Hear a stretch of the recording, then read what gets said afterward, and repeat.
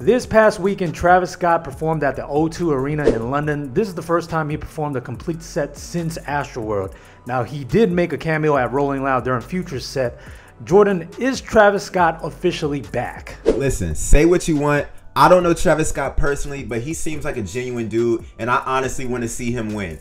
I think Travis Scott is back, from the Dior collaborations to the Air Trainers to the Jordan Low. He's killing the sneaker game. He's killing the fashion game. He just shut down the O2 Arena. Album on the way. I think this next run Travis Scott is about to go on is going to be one for the books. I agree. The Travis Air Maxes initially released during Astroworld. I want to say the trainers as well. And it looks like the hype was slowly coming back once they dropped the trainers this year, and then the Air Maxes, and then obviously with the reverse mochas setting the world on fire. I think the hype train is back. It's going to continue to chug along. Question for the public. Do you think the hype will continue on all of Travis's future collabs, or do you think it's dependent on the silhouette being used? Sound off in the comments.